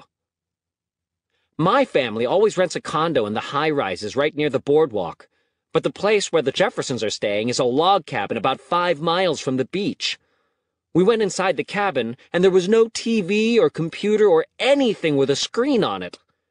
I asked what we were supposed to do for entertainment, and Mrs. Jefferson said, "You could read a book." I thought that was a good one, and I was about to tell Rowley his mom was pretty funny. But she came back a second later with a bunch of reading material. So that just confirmed Mom was in on this plan from the beginning. All 3 Jeffersons read their books right up until it was time to eat. Dinner was okay, but dessert was awful. Mrs. Jefferson is one of those moms who sneaks healthy food into your snacks, and her brownies were full of spinach. I don't think it's a good idea to grind up vegetables and put them in kids' desserts, because then they don't know what the real thing is supposed to taste like. The first time Rowley had a regular brownie was at my house, and believe me, it wasn't pretty. He spit the brownie out all over the table with a great fa-poo. It was embarrassing. After dinner, Mrs. Jefferson called us all into the living room to play games. I was hoping we were going to play something normal like cards, but the Jeffersons have their own idea of fun. The Jeffersons played a game called I Love You Because, and when it was my turn, I passed. But Mrs. Jefferson said to Rowley, I love you because you're silly and you make me laugh. Then we played charades, and when it was Rowley's turn, he was a dog, and his parents made all these sickeningly sweet guesses like, a cute, adorable boy, an awesome, friendly kid, and Rowley just roughed away. At about 9 o'clock, Mr. Jefferson told us it was time for bed. That's when I found out the sleeping situation at the Jeffersons' cabin was worse than the entertainment situation. There was only one bed. So I told Rowley we could make a deal. We'd flip a coin, and one guy would get the bed, and the other would sleep on the floor. But Rowley took a look at the crusty shag carpet and decided he didn't want to risk it. I decided I wasn't willing to sleep on the floor either. So I got into bed with Rowley and just stayed as far away from him as possible. Rowley started snoring right away, but I was having trouble falling asleep with half my body hanging off the bed. I was finally starting to drift off when Rowley let out a scream like he was being attacked. For a second there, I thought the muddy hand had finally caught up with us. Rowley's parents came running in to see what happened. Rowley said he had a nightmare that there was a chicken hiding underneath him. So Rowley's parents spent the next 20 minutes trying to calm him down and telling him it was just a bad dream, and there really was no chicken. Nobody bothered to check on how I was doing after falling off the bed onto my face. Rowley spent the rest of the night sleeping in his parents' room, which was fine with me, because without Rowley and his chicken dreams to keep me awake, I was able to get a good night's sleep. Wednesday. I've been stuck inside this cabin for 3 days now, and I'm really starting to lose my mind. I've been trying to get Mr. and Mrs. Jefferson to take us to the boardwalk, but they say it's too noisy there.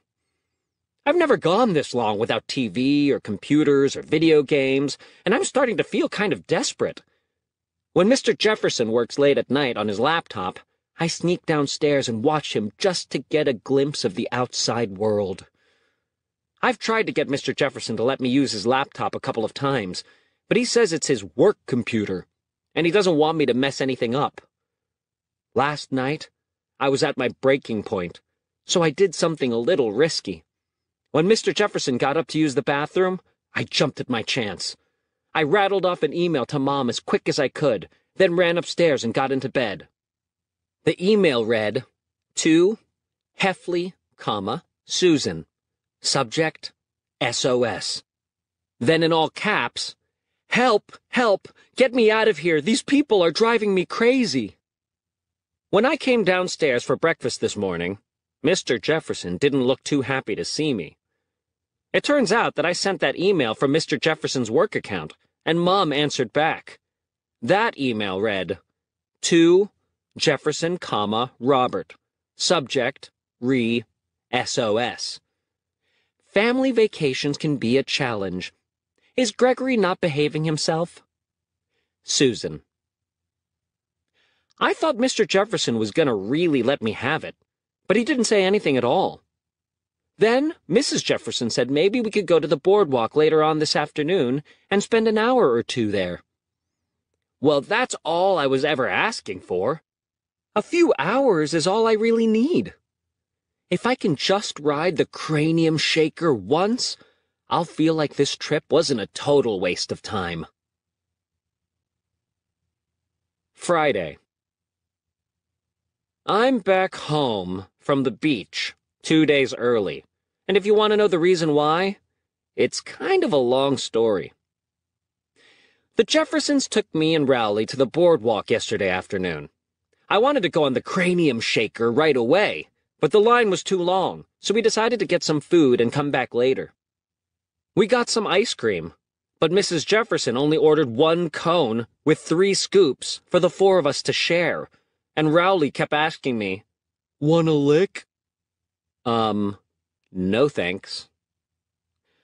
Mom gave me $30 to spend at the beach, and I blew 20 of it on this one carnival game. I was trying to win a giant stuffed caterpillar, but I think they have those games rigged so you can't succeed. Rowley watched me blow my $20, and then he asked his dad to buy him the exact same giant caterpillar at a shop next door. And the thing that really stinks is that it only cost him $10. I think Mr. Jefferson is making a big mistake with a move like that. Now Rowley feels like a winner, even though he isn't. I've had my own experience with that sort of thing. Last year, when I was on the swim team, they had this special swim meet I got invited to on a Sunday. It was called Champions Swim Meet. When I showed up, I realized none of the good swimmers were there. It was only the kids who had never won a ribbon before. At first, I was pretty happy, because I thought I might actually win something for once. I still didn't do well, though. My event was the 100-meter freestyle, and I got so pooped that I had to walk the last lap, splashing and splushing across the bottom of the pool. But the judges didn't disqualify me, and at the end of the night, I got a first-place ribbon, which my parents handed to me. In fact, everyone walked away with first-place ribbons, even Tommy Lamb, who got turned around in the backstroke and swam the wrong way. When I got home, I was confused, but then Roderick saw me with my first-place champions ribbon, and he gave me the scoop.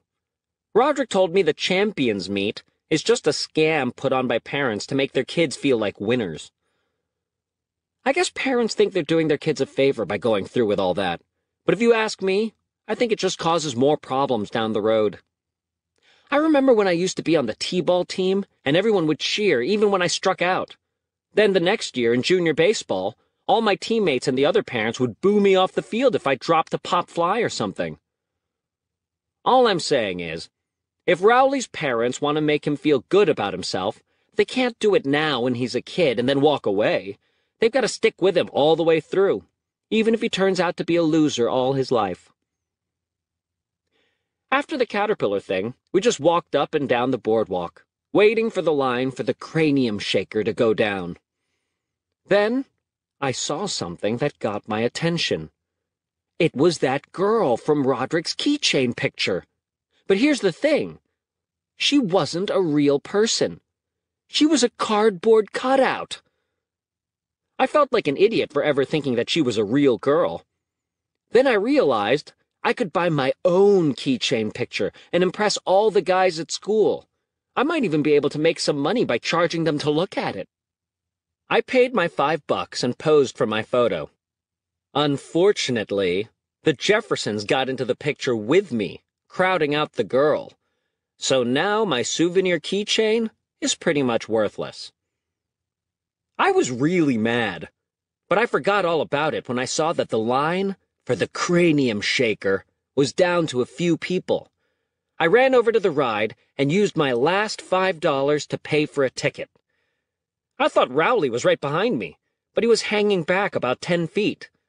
I guess he was too scared to go on. I was starting to have second thoughts myself, but it was too late. After the ride operator strapped me in, he locked the cage, and I knew there was no turning back. Well, I wish I had spent more time watching what the cranium shaker actually did to a person, because I never would have gotten on if I had. It flips you upside down about 1,000,000 times, and then throws you toward the ground so your face is about 6 inches from the pavement. Then it sends you spinning backwards up to the sky again. And the whole time the cage you're in is creaking, and all the bolts look like they're about to come loose. I tried to get someone to stop the ride, but nobody could hear me screeching over the pounding heavy metal music. It was the most nauseous I've ever felt in my life. And when I say that, I mean even more than after I had to get Manny out of the shower area at the town pool. If this is what it takes to be a man, I am definitely not ready yet. When the ride finally ended, I could barely walk. So I sat down on a bench and waited for the boardwalk to stop spinning. I stayed there a long time and focused on trying not to throw up, while Rowley rode some rides that were more his speed, like the kiddie bumper boats and the merry-go-round.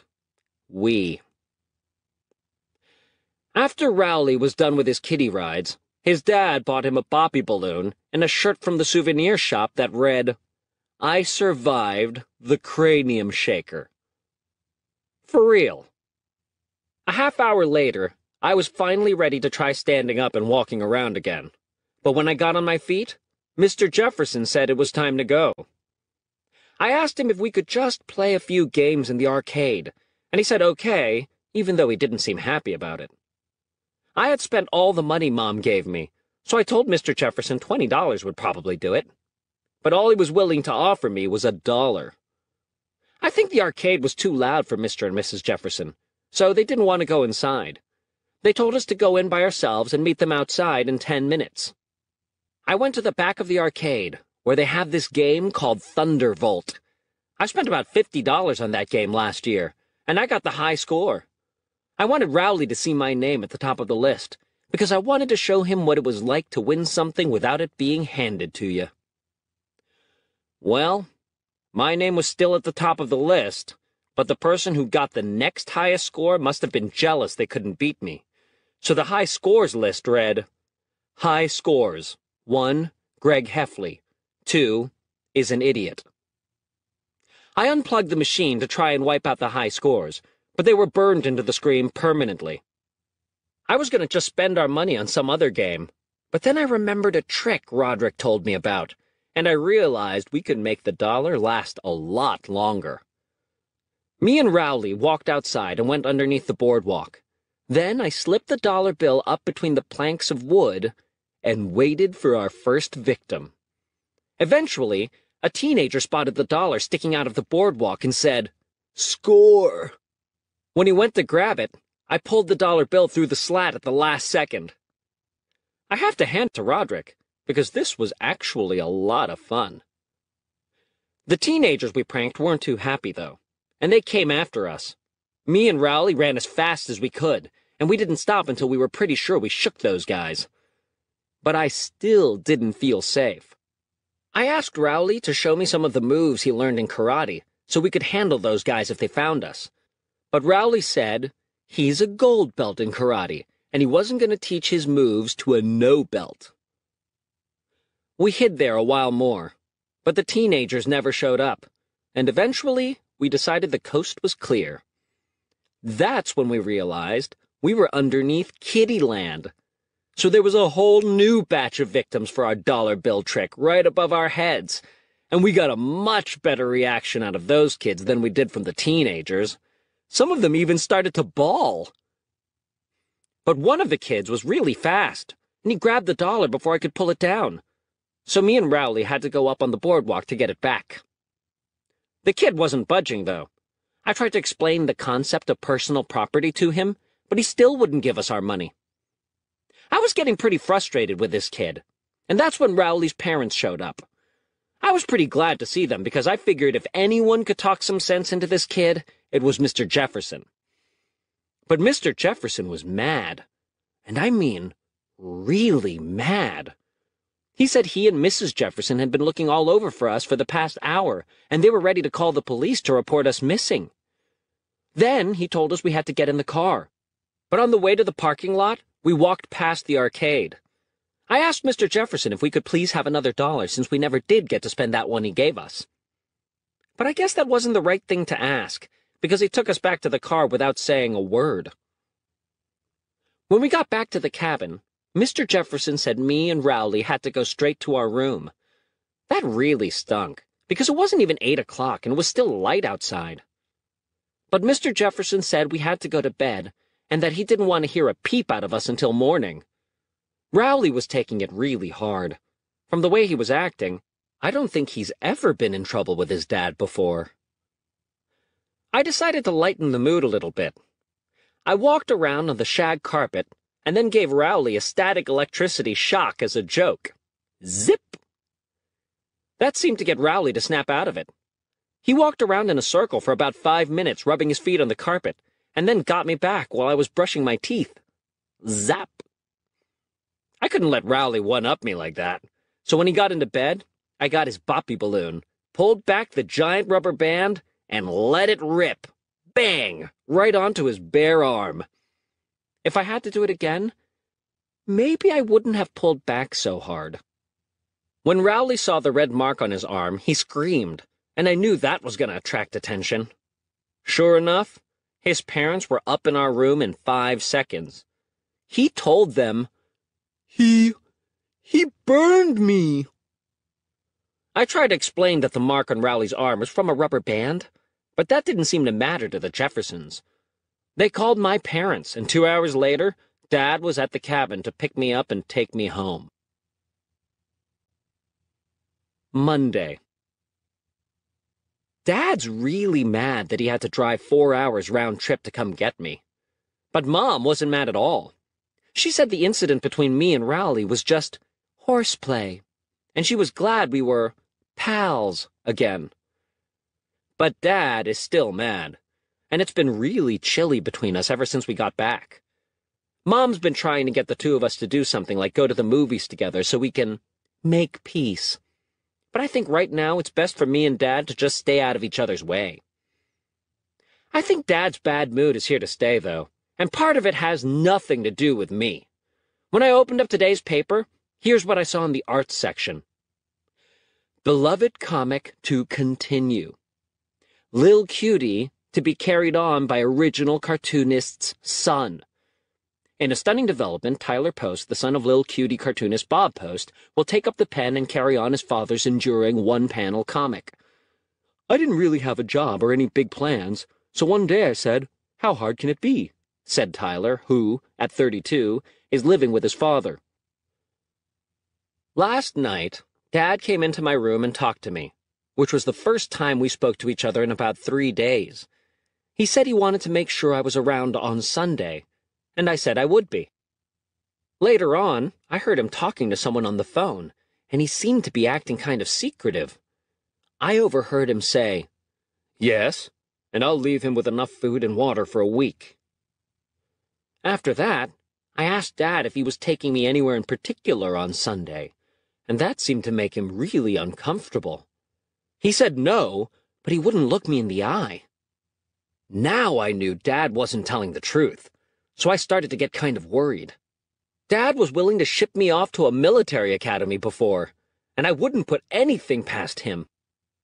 I didn't know what to do, so I told Roderick what was going on and asked him if he had any theories about what Dad was up to. He told me he'd think about it, and a little while later, he came up to my room and shut the door. Roderick told me he thought Dad was so mad about the Rowley thing that he was gonna get rid of me. I wasn't sure if I believed him, because Roderick's not always 100% reliable. But Roderick told me if I didn't believe him, I should go check out Dad's day planner and see for myself. So I went into Dad's office and opened his calendar to Sunday, and here's what I found. Sunday, August 20. Sell Greg. I'm pretty sure Roderick was pulling my leg, because it looked an awful lot like his handwriting. But Dad's kind of an unpredictable guy, so I guess I'll just have to wait until Sunday to know for sure. Sunday. The good news is Dad didn't sell me or give me away to an orphanage today. The bad news is, after what happened, he probably will. At about 10 o'clock this morning, Dad said to get in the car because he wanted to take me into the city. When I asked what for, he said it was a surprise. That made me shudder. On the way into the city, we stopped for gas. Dad had left a map and directions on the dashboard of the car, so now I knew where we were going. 1200 Bayside Street. Well, I was pretty desperate, so for the first time ever, I used my ladybug. I finished my call right before Dad came back to the car, and we headed into the city. I just wish I took a better look at that map, because when we pulled up to Bayside Street, I realized it was the parking lot for the baseball stadium. But by then, it was too late. It turns out Mom had bought us tickets to the baseball game for some special father-son bonding, and Dad was trying to keep it a surprise. But it took Dad a long time to explain all of that to the cops. After he cleared things up with the police, Dad wasn't in the mood for a baseball game, so he just took me home. I felt kind of bad because the seats Mom got us were in the third row, and it looked to me like they cost a fortune. We saw them on TV. We knew they were ours, 'cause there were the two cops, having a grand old time. Tuesday. I finally found out what that phone call was all about the other day. Dad had been on the phone with Grandma, and they were talking about Sweetie, not me. Mom and Dad had decided to give the dog to Grandma, and Dad dropped Sweetie off on Sunday night. To be honest with you, I don't think anyone's really going to miss him around here. Me and Dad haven't talked to each other since then, and I've been looking for excuses to stay out of the house. I found a really good one yesterday. There was a commercial on TV for this store called the Game Hut, which is where I buy all my video games. They're having a competition where you play at your local store, and if you win, you get to advance to the national playoffs, and the winner of that gets $1 million. The competition at my local store is on Saturday. I'm sure there are going to be a ton of people at that thing, so I'm going to go super early to make sure I get a good place in line. I learned that trick from Roderick. Whenever he wants to get tickets to a concert, he camps out the night before. In fact, that's where he met his band's lead singer, Bill. Bill just came up to Roderick in line and asked, "Can I bum a potato chip?" Rowley and his dad go camping all the time, so I knew he had a tent. I called Rowley and told him about the video game contest and how we could win $1 million. But Rowley was acting nervous on the phone. I think he was still worried that I had electrical superpowers or something, and the only way to get him to calm down was to promise I wouldn't use them on him. Even after we were past that, Rowley didn't seem comfortable with the campout idea. He said his mom and dad banned him from seeing me for the rest of the summer. I pretty much figured that, but I had a plan to get around it. I told Rowley that I'd tell my parents I was going up to his house to spend the night, and he could tell his parents he was going to Colin's. Rowley still didn't seem sure, So I told him I'd bring him his very own box of gummy bears if he came along, and that sold him. Saturday. Last night we met at the top of the hill at 9 o'clock. Rowley brought the camping equipment and the sleeping bag, and I brought the flashlight and some chocolate energy bars. I didn't have the gummy bears right at that moment, but I promised Rowley I'd buy him some the first chance I got. When we got to the game hut, we were the only people there, and I couldn't believe our luck. So we pitched our tent in front of the store before anyone else could take our spot. Then we watched the door to make sure no one tried to cut in front of us. I figured the best way to save our place in line was to sleep in shifts. I even offered to take the first shift and let Rowley sleep, because that's just the kind of person I am. After my shift was over, I woke Rowley up for his turn, but he fell back asleep in about 5 seconds. So I shook him awake and told him he needed to stay alert. Rowley didn't even bother trying to defend himself.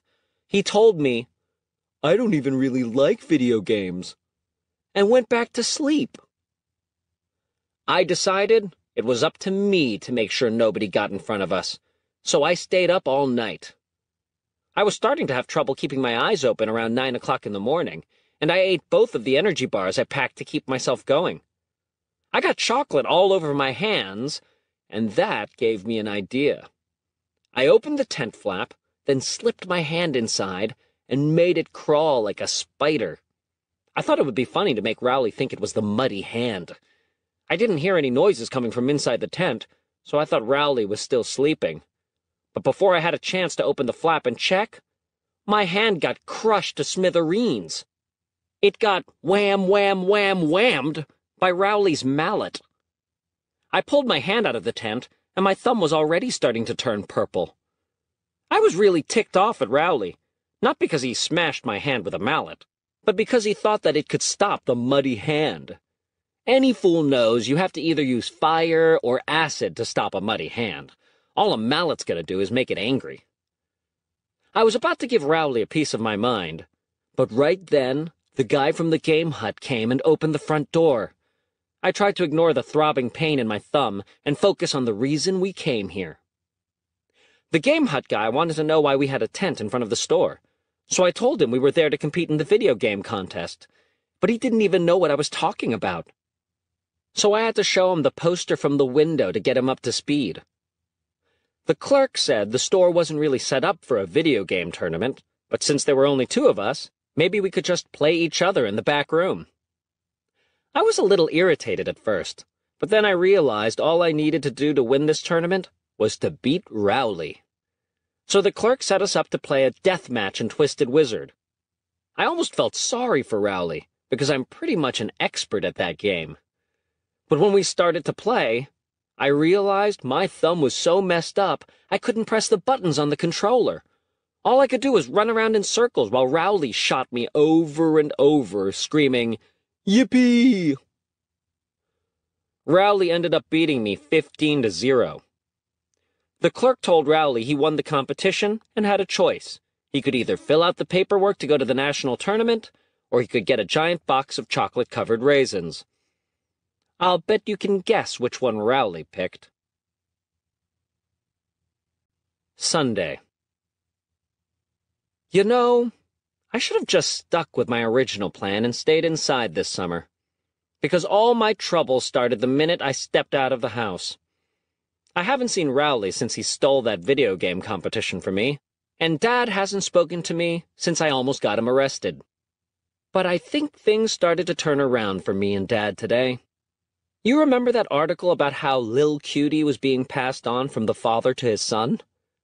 Well, the son's first comic came out in the paper today, and it looks like the new Lil Cutie is going to be even worse than the original.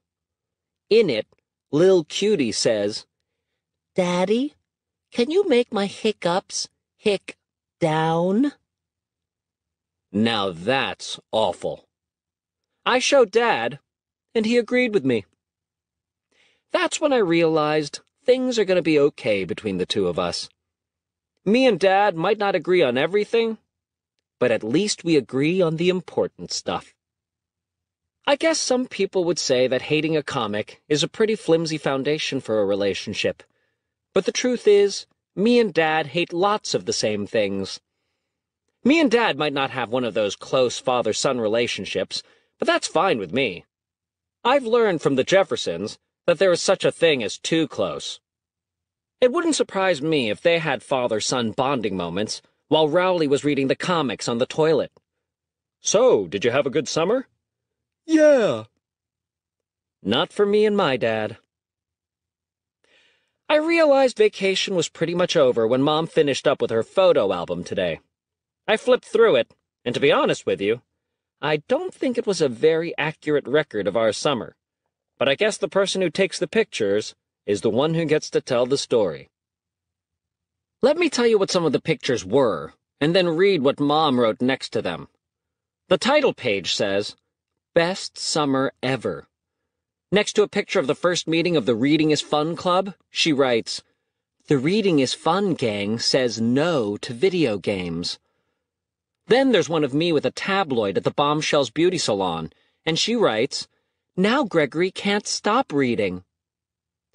There's this hideous shot of Fregley lurking behind a tree in our yard, and she writes, Gregory plays a game of hide-and-seek with a summer pal. Next to my half-eaten, by a dog, birthday cake is, Just what I wanted. There's a photo of 3 generations of the Heffley men bond over brunch. One of a scowling Roderick at the water park, where she writes, Roderick says, Who needs the beach? And Manny with a lousy sparkler that reads, A magical 4th of July. There's one with me in the town pool, keeping my distance from one of the shower guys, where Mom writes, Splish splash, Gregory has a blast at the pool. And Mom's accidental self-portrait cell phone picture next to, Oops, Mom gets in the picture. Then there's that shot of me by the lifeguard stand, which should have had Heather Hills in it, but now shows the butt of a gross hairy guy climbing into the chair. Mom writes, Gregory feels cool hanging out with a lifeguard pal. And lastly, a picture of Rowley and me imprisoned at the table during the second meeting of the Reading is Fun Club. Best